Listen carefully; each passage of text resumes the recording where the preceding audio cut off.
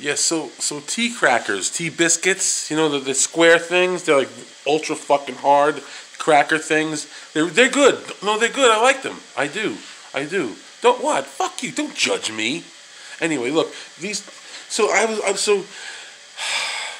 They're good. They have like a little, sometimes they have a little house on them or something. I don't even, you know. But there is sometimes they have the chocolate on top of them if you want to get fancy. But look, there is a, and you say you dunk it in the tea. But let me be clear. They should tell you this. There is a fucking like a 3 and a fucking 9 second, not 10, 9 second window. I hate that number anyway. Stupid upside down 6. Pick a lane. Anyway, look, you dunking it in, and it's like. You have this 10 to 9, no, what was it? What was the figures? Hula. 3 to 9. Second window of, you know, it's proper consistency to eat whilst after dunking in said tea. So look, so you're dunking there, and it's gonna take like 10 minutes to dunk that fucking thing because it's hard as a rock on the outside. I don't know what they do. They shellac it with fucking shalluk, okay? So. But then you pull it out, and you don't want it to be, you know, just wet on the outside and hard on the inside. Maybe you do. I don't know. You do fucking you, you know. But on the level, talking to tea biscuits, you dirty fucking cunts.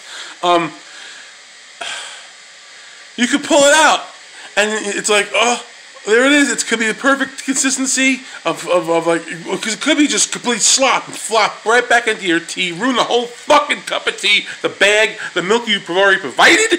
If you put it in sweetener, you've ruined that already as well. So we know what we're doing here with the tea biscuit, the tea cracker, cookie, fucking whatever you call it. It's not a scone, but yeah. So you don't know until you pull it out, and you know until it doesn't flop off the cookie into the tea and ruin your whole fucking life of tea. So I know some people really.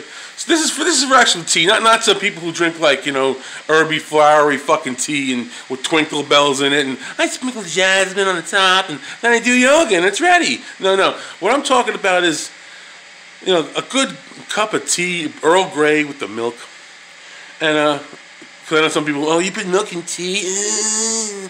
Everyone's like anti-dairy, everything that tastes fucking good. You know what I'm saying? Yeah. There's no cakes or bakeries for fucking, those are foodies. I'll just have a little piece of everything. You're an asshole, a foodie. Assholey. So anyway, look.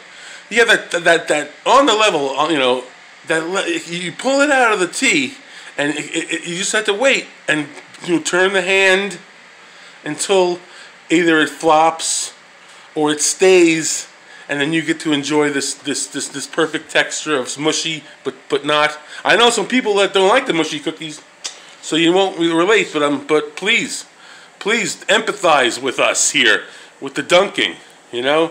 So we're gonna get another shot this time because the tea's making. You know what I'm saying?